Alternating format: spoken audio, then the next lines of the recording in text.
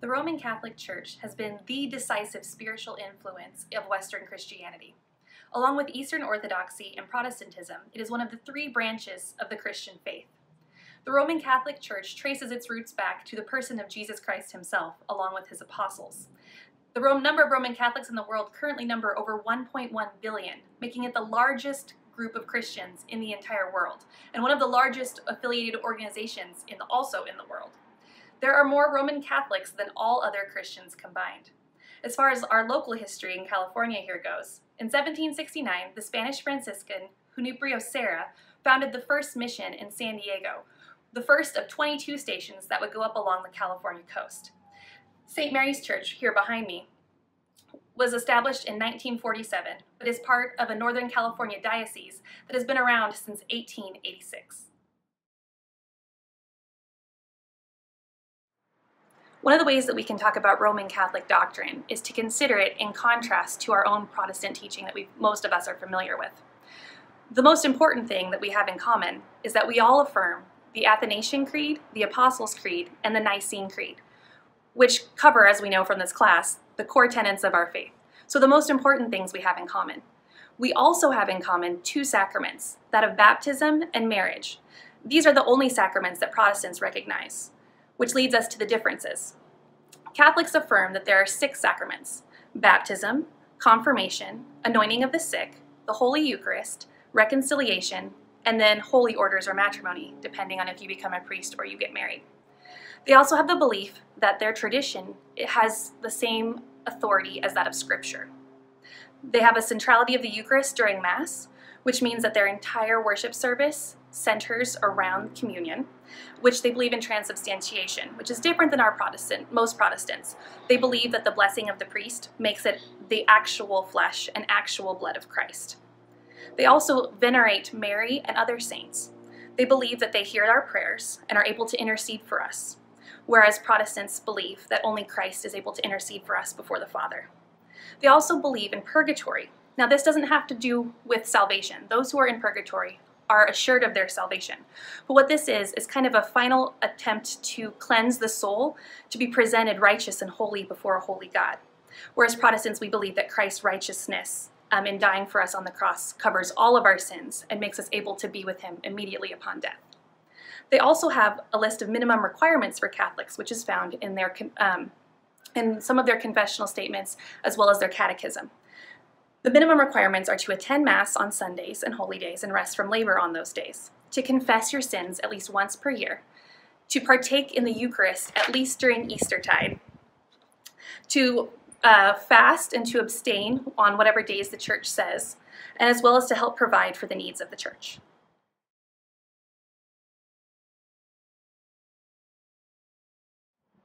I learned about influential core rituals and practice in attending a worship service at this church. The first thing I noticed was the liturgy. I needed a beginner's cheat sheet that I found in the back of my seat. I definitely felt like what James K.A. Smith talked about in our textbook, about being dropped in as an alien invader. I was very unfamiliar with their customs. I didn't seem to know the right times to stand or kneel. The cheat sheet helped a lot. I also ended up finding out that in the front of the hymnal, we were in week 2 of Lent, and so the entire liturgy was printed there as well. I noticed a lot of embodied practices. There's standing, there's sitting, there's kneeling, and there's singing, and these would all be formational practices. There was also something that was different that I noticed, is that there's a time of quiet reflection before the Mass begins. People don't walk in and start talking to each other and greeting each other and asking about their day. Instead, everyone was very solemn and very quiet. People would cross themselves and kneel before scooting down the pew, as well as spending time in prayer and preparing themselves for what was about to come. The Eucharist, as I had mentioned, was the main event, and it was very clear that the entire service was organized around it. There was a short homily, only about 15 minutes, which is really different for me from the CRC tradition of which I'm a part, that places really heavy value on preaching and exposition of the Word. There was also architectural iconography that made a difference in the worship space. As you can see behind me, there's a large vertical space. It elevates your gaze and it makes you feel small. There's stained glass and art, a lot of beauty in this space that sets it apart from the outside world. There were kneelers. I didn't know when to use them exactly, but I would try to join in when everyone else was. but that they give this sense of appropriate reverence in the space. There are wooden plaques that are engraved with the Stations of the Cross around the outsides or along the ceiling of the pews.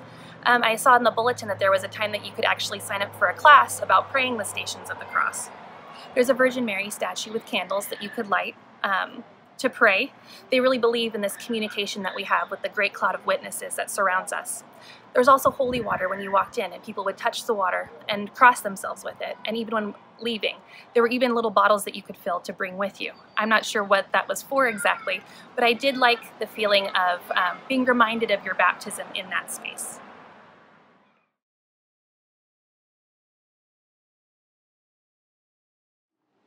These rituals direct worshipers toward their ultimate love in a variety of ways.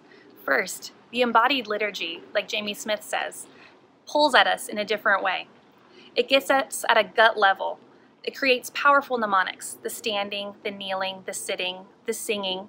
These things grab us in a different way, and they teach us the words of our faith and plant us into a larger story in a different way. It creates a muscle memory that makes the creeds second nature. I noticed I was one of the only people that had to refer to the cheat sheet in order to recite the Nicene Creed. The time of reflection, instead of greeting and being a time of commotion before the service, the time of reflection helped prepare one's heart in prayer, gave a time of introspection for receiving communion. It cast an appropriate sense of reverence over the congregation. Also, the centrality of the Eucharist in the Mass, the coming forward of the entire body, the way the elements are treated with such reverence. It wasn't something where you just took the host or took the cup and then it was set aside. But even at the end, the plate that the host was on is carefully cleaned. The cup is carefully wiped out. Because if you believe that's the true bread, the true flesh, and the true blood of Christ, it's not something that's going to be just swept onto the carpet. And it helps you feel the reverence in a different way.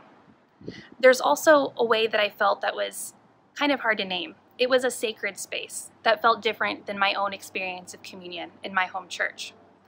This clear delineation of sacred space helps us realize that this world is not truly our home. This grabbed me at that level of desire like Jamie Smith talked about. I wanted to be a part of this ordered, beautiful, peaceful, holy space, especially by comparison to the very ordinary and difficult world outside the doors. I do think there is a danger of disformation here, that people could learn these practices and think of them as being rooted to this physical space instead of bringing them with them out into the world around them. I also had the opportunity to interview a sexton, who is one who guards the church edifice, its treasures, vestments, and as an inferior minister attends to burials, bell ringings, and similar offices about the church. I thought he had a beautiful answer to the question about how their beliefs shape their ultimate love. He wrote, "How love shapes our lives is best captured by the Latin phrase, lex orandi, lex credendi, lex vivendi, which means, as we worship, so we believe, so we live. In other words, how we worship reflects what we believe and determines how we will live. Our faith should deepen our relationships with God, transforming us to carry on Christ's redemptive mission by giving ourselves in loving service to those we encounter in our lives. Jesus commanded us to love one another as he loved us. But love just isn't keeping commandments and rules, it's a way of life. It must be an internal attitude that influences every single thing we do and say and think." To me, it sounded like he took a page right out of Jamie Smith's book.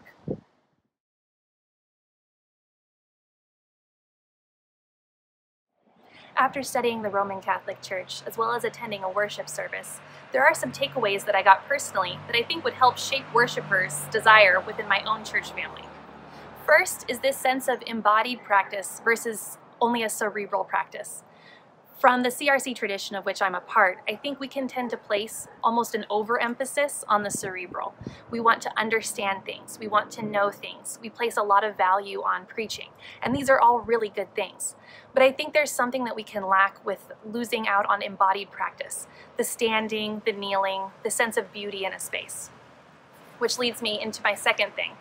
The beautiful versus the utilitarian spaces. Now, my home church was built in the 70s, and it is definitely utilitarian in design. I think there was actually some sort of warehouse that went out of business that we got most of our cabinets from at some point for free. So there's a sense of frugality that I think we could learn from the Catholic Church that there's a point in investing in beauty, that there's a value there. This church building was built, I think, less than 10 years ago, replacing the original St. Mary's that was built in 1947. I think that my home church could benefit from some beauty in our worship space as well.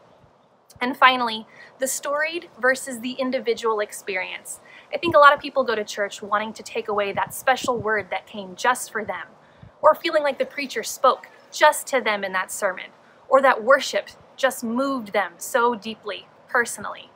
And I think there's a sense of a corporate gathering that's really important that we can miss out on, that we are part of a larger story here. And I got that feeling when I was in Catholic worship.